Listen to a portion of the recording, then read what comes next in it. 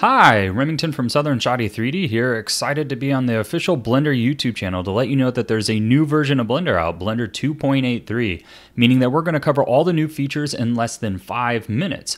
If you'd like to see a full list of the dev notes, check out the link in the description below, but for now, let's get started. Blender's amazing grease pencil tool just got even better. With a complete overhaul of the drawing engine, you'll see massive FPS improvements, especially on large scenes. One of the most exciting updates is the use of lights with grease pencil objects. You can now add lights to your scenes for some really unique and dynamic effects. Overall, the grease pencil user interface has been refined greatly. There are way too many changes to list out in this video, but the overall user experience has been improved with a focus on efficiency and ease of use. A few new cool operators include merge similar materials to reduce excess materials and reset a fill transform operation, improvements to color palettes, and a cool new tool is the vertex paint mode tools, making it easy to paint vertices in your scenes quickly. This is an exciting new way to save time on painting your grease pencil objects. This also gives you the ability to color strokes independently of their material, something not possible before. There's also a new transform fill tool to adjust UVs and a tint tool for adding vertex color. No need to go outside anymore because virtual reality is coming to Blender. This is cool. The first milestone is scene inspection, allowing you to move around your scene in VR with some controls. This is great for directors, clients, and previs. The backend uses OpenXR, which is a new standard for virtual, augmented, and mixed reality. Currently, it supports Windows Mixed Reality and Oculus, and it works on Linux as well. The new object type volume is perfect for simulation junkies and foggy scenes. OpenVDB files can now be imported and rendered with this new volume object. They are added to your scene through the add menu just like any other object, or you can drag VDB files right into the viewport. There's a wireframe and solid mode to give you awesome previews, making it easier than ever to work with these files in the viewport. By default, it renders with the principal volume shader, which of course you can change if you want. There are plans to continue with developing this feature and adding modifier support in the future. More good news for Blender simulations. Hair now has the same collision engine as the cloth engine, yielding much more reliable and realistic collisions. And now you can finally add all those luscious locks to your characters and make them even more beautiful. The cloth self-collision has been optimized, with overall improvements seeing a 15 to 20% increase. Fluid System has had a lot of bug fixes and usability improvements, including improved baking speeds and loading times for particle systems. Blender sculpting tools weren't already amazing enough, they just got even better. Of course, there is the amazing cloth brush, which blew up the internet already, and it has mass, dampening, and radius controls mixed with physics solver and a little bit of magic to generate incredibly realistic and satisfying cloth wrinkles. Once again, proof that wizards are real and that they are staffed by Blender. There's now a mesh boundary auto masking option to protect the boundaries of the mesh when sculpting cloth. A new tool called the clay thumb brush has been added, simulating that you're deforming the clay with your fingers. There are lots of changes to other brushes, most notably the layer brush was completely redesigned to improve artifacts, multi-res, and masking support. Brushes have separate normal and area radiuses now to achieve better behavior when working on curved surfaces. There are now face sets, a new system to control the visibility state of the mesh in sculpting and paint modes, intended to provide more control with complex shapes and overlapping surfaces. Voxel remesh can now be previewed by pressing Shift R, which is a lot faster than constantly mashing Ctrl Z after a bad remesh. Freestyle is now its own pass. This is great for NPR users looking to have more control over their line work and post. Lots of little changes to improve modeling modifiers. 2.83 really is a massive user experience update. One overlooked feature that has a lot of potential is the fact that a voxel mode has been added to the remesh modifier. This allows you to remesh live, meaning you can combine and mash objects together to get some really fun results for quirky little characters. Multi-resolution has been rewritten from scratch to solve artifacts. Curve editing has seen extruding tool improvements, and now you won't duplicate points, but instead extrude on contiguous selected segments. Metaballs can now be instanced via mesh vertices and faces. In addition, every modifier that can be limited to vertex groups can have their effect inverted as well. Adaptive sampling has been added to cycles. This feature smartly increases samples counts only in the areas where it's needed. This can reduce the overall render time by 10 to 30%. It's enabled with the adaptive sampling setting in the sampling panel. Optic viewport denoising has been added, meaning that Cycles now supports denoising in the viewport with AI acceleration. The noise and wave texture node now have a roughness input to blend between smoother and rougher noise patterns. Eevee now supports more passes, making it a much more viable for final rendering with its ease of compositing. Light caches have been updated with the cube map array system, not only looking better, but it also solves light leaking issues. However, this means if you have an old Eevee project with light maps, you'll have to rebake them when you open them in 2.83. Hair geometry now supports alpha hash and clip modes for transparency with shadow blend modes as well, meaning you can have your Eevee hair look closer to the results in Cycles. If Blender couldn't already do enough, it's taking over video editing with a variety of improvements to its sequencer, including a new toolbar, selection handles, disk cache, and other various improvements. With hundreds of bug fixes and lots of other minor features and improvements as usual, this is a great update, and this release is a great closure for the 2.8 series, paving the way to an even greater 2.9, which will be coming out in just a few months. Join the development fund now to fund the development of Blender and all these amazing updates.